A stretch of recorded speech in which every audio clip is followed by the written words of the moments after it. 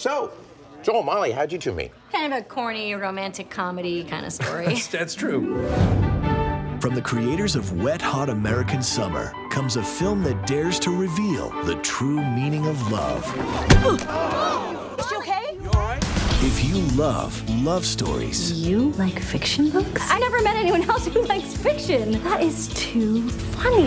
And if you love falling in love. Then you will love this love story. Hey, you look different. Really? You think so? You've got Groucho glasses on.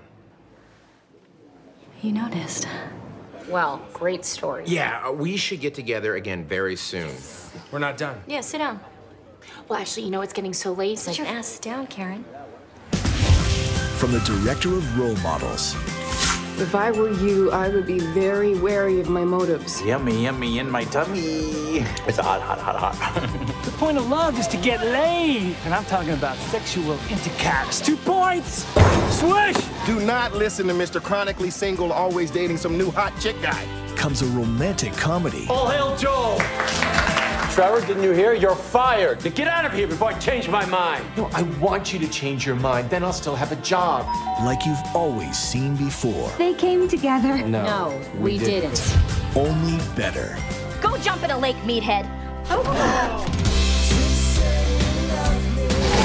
You get it now, Mr. Combines traits that each of us represents, and all you need to do is put it all together and you'll be just fine, guy. And weirder. Go deep, go deep, go deeper, go deeper. What is that in your ear? What? That's for you.